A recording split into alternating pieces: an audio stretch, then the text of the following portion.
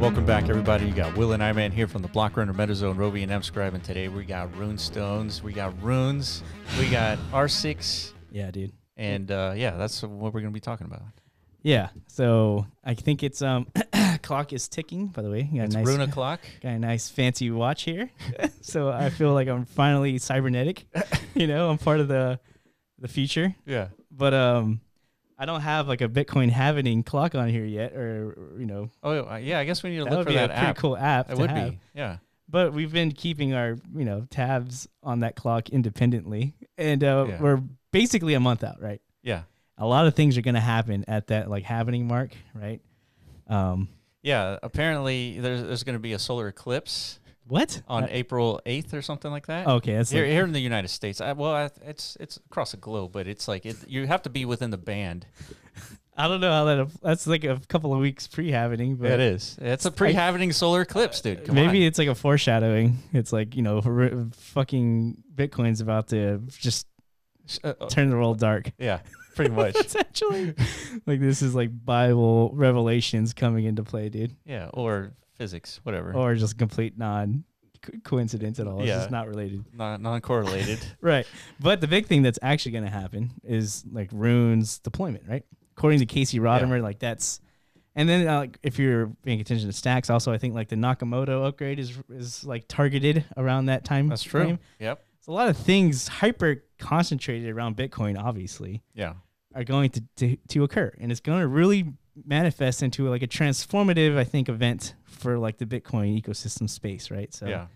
So we're like a month ahead of that. So now we get to spend some time like contemplating, and like theorizing like the potential outcomes of all of this, which we have been doing, right? All right, so let's take a look at the first tweet here by Leonidas. The largest Ordinal airdrop ever is now complete. $210 million of value has been delivered directly to Ordinal OGs. Yeah. In an unprecedented free and fair airdrop Rune by volunteers with no team allocation or pre-sale, which is very specific to being non-security. Right. Right. This is by design. So this is good, right? You don't want to ping the SEC, which we're going to be talking about here in a few minutes. At least not yet. You don't want to ping them until like the show is like really in full over. Force. Yeah.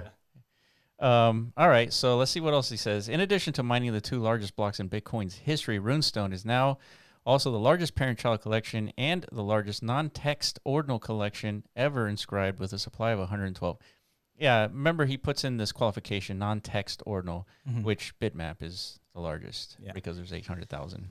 Yeah, so if you guys have been following our channel and watching us over the last year, you've probably been participating in all this entertaining stuff, right? Therefore, probably have a wallet or two of your own that might maybe harboring some of these ordinal assets. And if you haven't checked yet, we recommend you do, because some of those wallets probably have a runestone allocated. That's right. It's just sitting there, dude. Can we get it's pretty cool looking. It's a very high fidelity rock, a black one, right? Yeah. And it's got the runestone emblem on it. I'm sure somebody shows it somewhere down here. There it is in all its glory. Yeah. So that's literally was distributed over like the last couple of days. It took, a process, like a 24-hour thing. It took like $70,000, $80,000 to inscribe this asset onto Bitcoin just by itself. Yeah. And then creating the children inscriptions of this asset, right? That was his own transaction. And then another transaction to actually airdrop these to the OGs of Ordinals. Yeah, so like the team here was waiting for like the fee environment to kind of like simmer down to like an acceptable level, which it did over the weekend. And yeah, dude, so check your wallets. More than likely you have one of these chilling in there. If not, I mean, fuck, that really sucks. Yeah. Because this is like turning out to be, the market has already received it very incredibly well, considering they're all distributed. Very low percentage of them are actually being listed on Magic Eden and such. And the market valuation, I think, is in like the hundreds of millions. I think it's surpassed even Bitmap. Yeah. Potential. I think so. Yeah. So it's probably like the #1 Ordinals collection as of today, which is pretty crazy. It literally just came out of the sky a few days ago. Just the sheer amount of like cash required to actually make this happen. And a lot of this was donations, right, to enable this, right? Because it's really hard to spend hundreds of thousands of your own dollars to just distribute an asset, right? It has to be like community, like So if you remember like how this whole thing originated, we talked about it.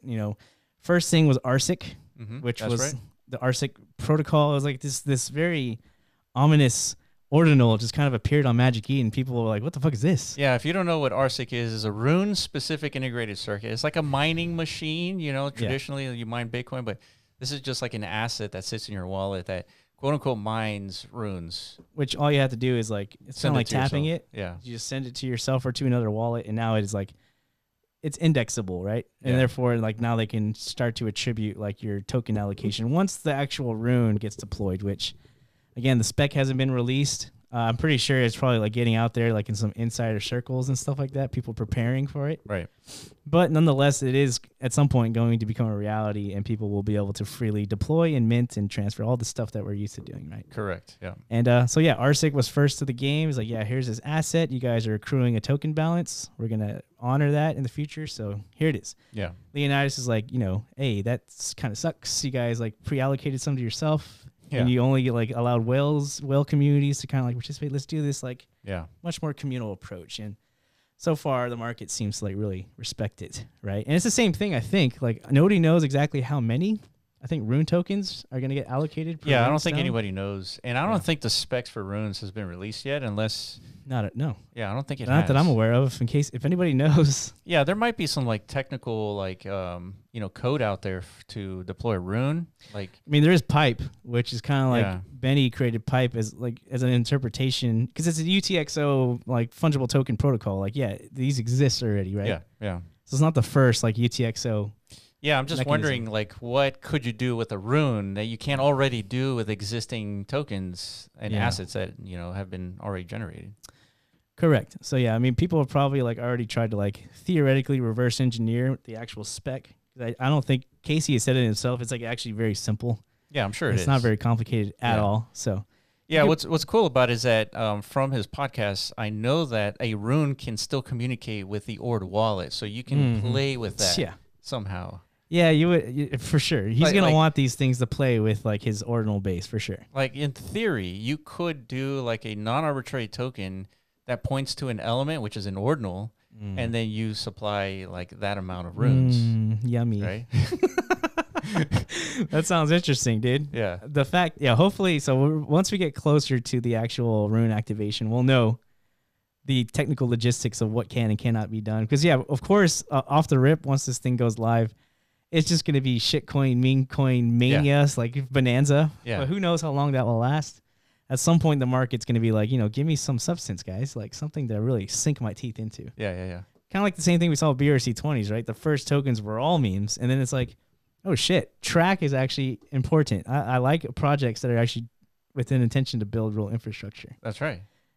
So that I'm pretty sure we'll see similar happenings in runes, right? Yeah. All right, moving on. So we mentioned RSIC. So this is what an RSIC looks like. Some of you have gotten this airdrop. Others have purchased this. Yeah. And this is just another mining vehicle for runes. And we called it like around this time. We're like, dude, I bet you at some point, like a bunch of these are going to start popping up. Yeah. And also, I mean, take a look at the supply. There's 21,000, right? And that is because they had to, I guess, use their own money to airdrop this to everybody. So they couldn't airdrop 100,000. They could do 21,000. Yeah. Right. And so this is a monetary commitment in and of itself. So kind of expensive to do this. Yeah. All right. And a new one kind of just like emerged also over the weekend. Like people were noticing like, what the fuck are these things? I noticed it. Like I got my little rune rock. Yeah. And then this little thing was next to it. I was like, did Leonidas send me this as well? Like where the fuck did these come from? I don't know. Yeah. We haven't done enough like due diligence yet into this one specifically, but we probably will. So this one, I mean, the ones that we have in our wallet these are also animated. Yeah. But mine have a little stuff. Yeah, mine did too. I feel like they might have changed it, like reinscribed it or something potentially. Like, and maybe this is dynamic. Maybe like. Oh, maybe so. It had little letterings like. Yeah. Try refreshing it, dude. Maybe there's like a fucking bug. Okay, maybe something actually happened to it. Maybe it changed. I don't know. Nobody really knows like what the hell is happening here, but these are different. All these like pre-rune distribution assets have like their own logic. Yeah. As far as like what's going to determine allocation and bonuses and all this stuff, right? Yeah. So it's interesting. We're going to look into this a little bit more so we can kind of like package it into like a much more all-encompassing, like how do you really interpret like what could be valuable here? Yeah, correct.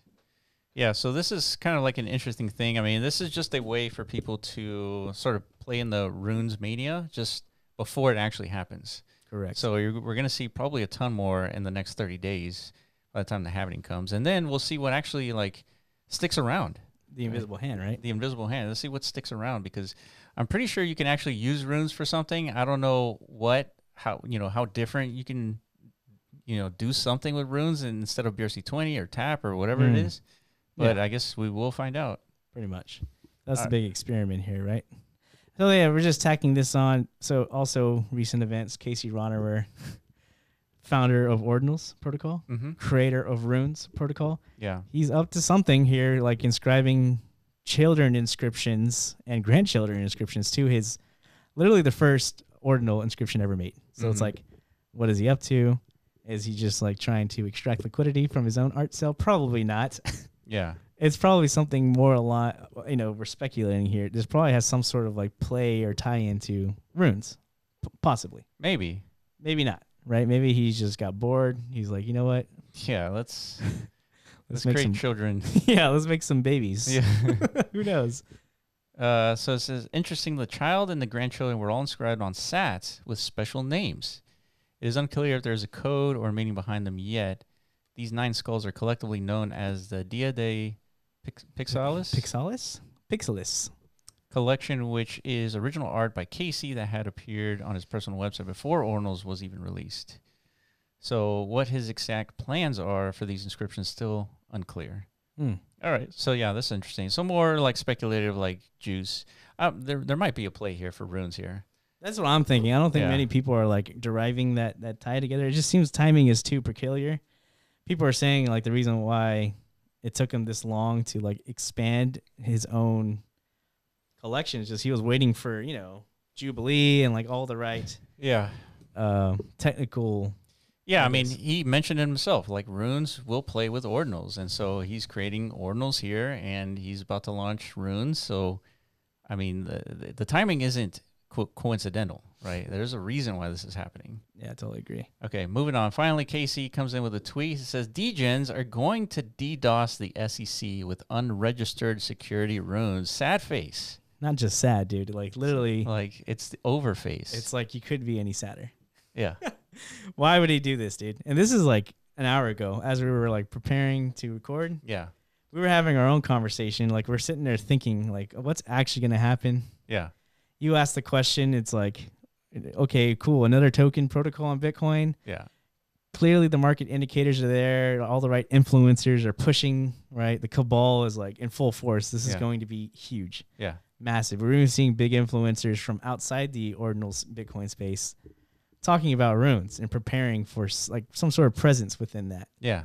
This is like, so what, right? That's the question you ask. Like, what is actually going to like change? Yeah, what is the difference between a rune token and any other fungible token on Bitcoin? What is it going to enable that we don't already have, was the question. Yeah. And so that's a tough one to answer because first we can't see the specs.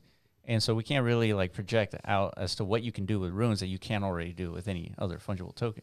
Yeah. And so, you're saying like the cabal is pushing this, but like what is their angle here where they actually generate some sort of liquidity for themselves by pushing this? Like, that's what I don't understand either. Yeah, I don't know if it's this is kind of probably manifest into phases and such. Like, in the beginning, I don't think anybody's going to look for anything outside of the bounds of just hype-worthy deployments just off the names alone. Remember, because there's like an interesting like name dynamic to these. Like, I don't know, there's like different incremental periods where like the name extendability or gets reduced or whatever, compressed into its much more like meme-worthy forms and stuff. So there's like there's different verticals of like where the market can kind of like find value, right? So there's gonna be a little bit of that. But the question you're asking is like, are we gonna see like actual utility emerge to where things like DeFi can be built on runes? Yeah.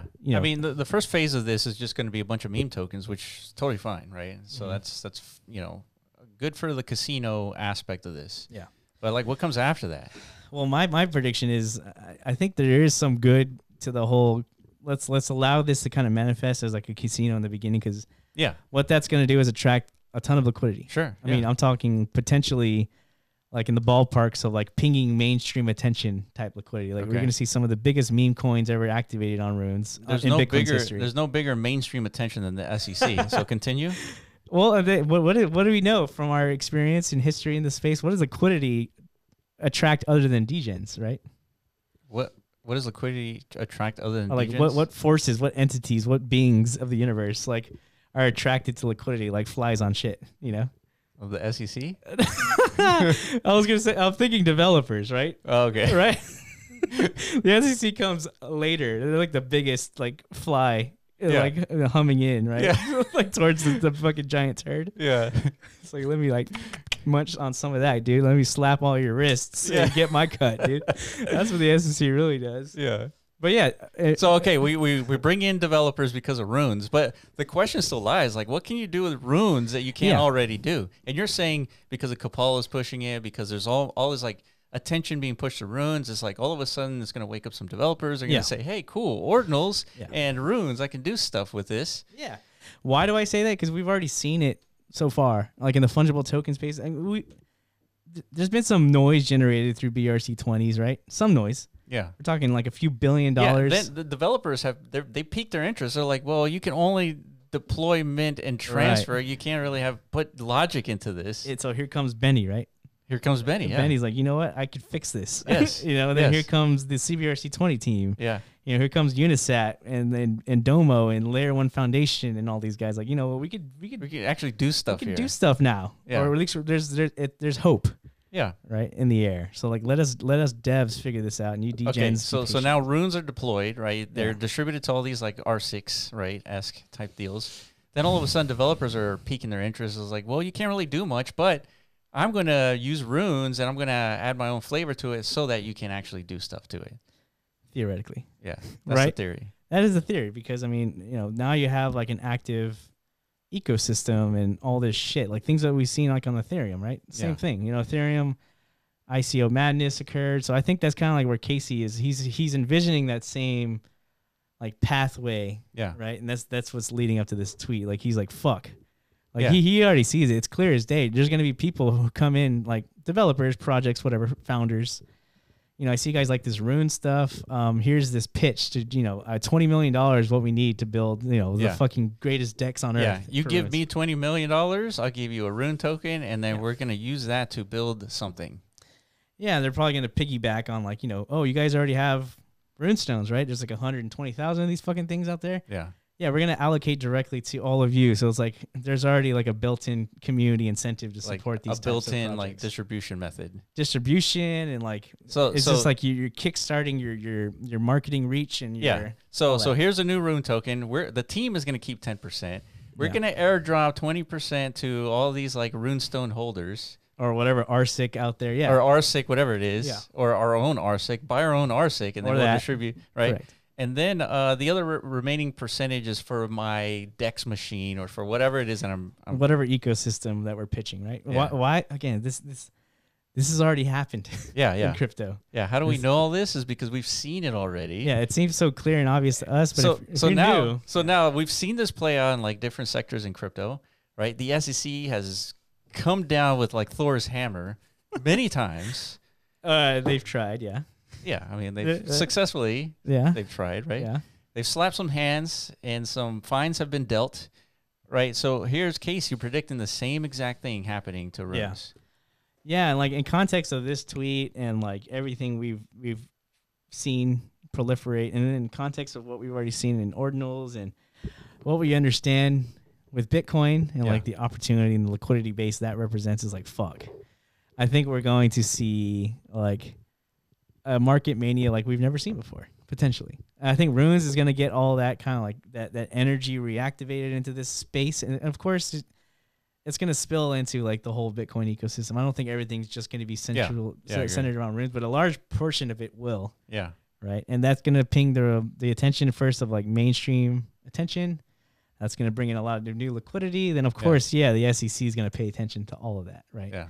And the crazy thing is, this is all happening on like a regulated asset. This is happening on Bitcoin. This is on the base layer asset that ETFs have been deployed on, and you have a bunch of 401k accounts holding a bunch of these ETF shares, and they're gonna have all these like ETF managers are gonna have to like distribute notices to their holders. Like, by the way, it's like the SEC is looking at this very closely now because there's tons of unregistered securities occurring on Bitcoin like never before. Damn, the sell button is going ham right now, dude. Right. Yeah, that could be like the catalyst for like the end of this whole market, and like the SEC actually wins its case finally. Maybe. Yeah. Maybe. Yeah. If this gets out of control, which I think it could. I think this might be the catalyst where the SEC like really wins. And convinces like all of government. It's like, see how many people's retirement accounts got blown out by this shit? That's right. That's right. It's like, we fucking told you so. This is going to happen, dude. I don't know. Holy shit. We're speculating here, but that might. So if this occurs, there's Casey, it's okay. What you're doing is fine. You know, I think. Yeah, it is fine. This is part of like what crypto represents, right? Experimenting. And of course it's fine. Pushing the limits, right? And let's see where we can go.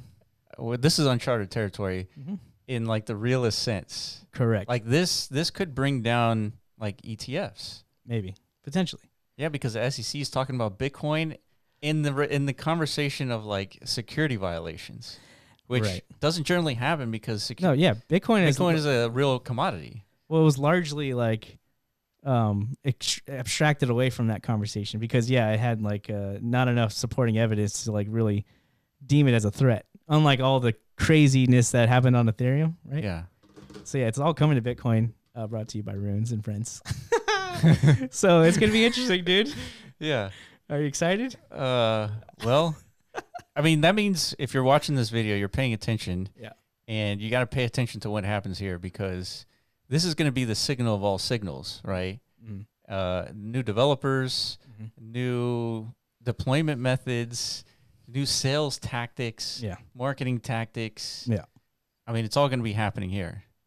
Correct. Yeah, and it's happening on the platform that has the most eyeball gravitational pull. It's Bitcoin, right? Yeah. Everyone's going to be paying attention at some point. Like everyone you know is going to want in on this, right? Yeah. So that's our prediction. It's just now getting started. We're, like you said, we're 1 month out from this all beginning, actually. And we're curious what you guys think. Yeah. Let us know in the comment section below what you think. What's going to happen at the end of the day with Runes? Is it going to go ham? Is it up forever from here? And we're in Valhalla? That's what they say. Yeah. Or something else. Yeah. All right, guys. Thank you guys for watching, and we will catch you in the next video. Peace.